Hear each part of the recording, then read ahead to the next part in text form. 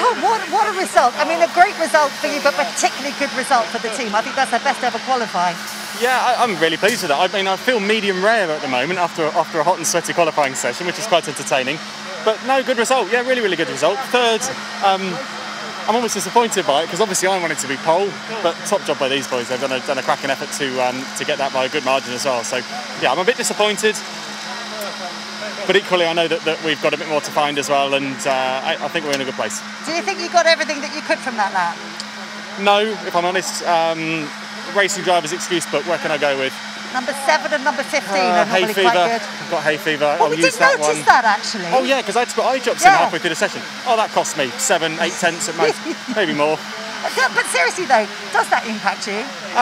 Thankfully the adrenaline kind of takes over, so you kind of forget about it once you get going. But I can still feel it now. It's in my left eye. I just came through, and suddenly I kind of had this itch. I thought, don't scratch it, don't scratch it, because I know it's going to come next. So yeah, easily a second that cost me, without a doubt. So you're going to be absolutely on it tomorrow then, with an extra second in that car. Absolutely. Well, like I say, I think we've got a bit more to extract. I made a bit of a mistake. I'm going into the first hairpin, which probably cost me a little bit of time. So is it perfect? No, not by any means. But these lads will have had more as well. So I think we can be pleased with it. Like I say, third.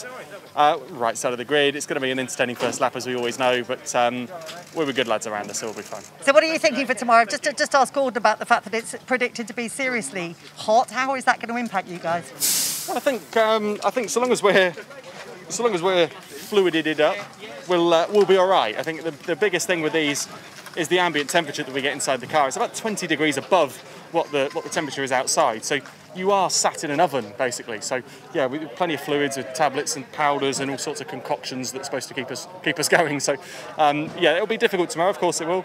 But we're all supreme athletes, as you know, Louise, so we'll be fine. It's what all those hours in the gym are all about. Absolutely right. Well done, we'll see you out there tomorrow. I'm using the wrong machine. I'm using the vending machine. That's my problem.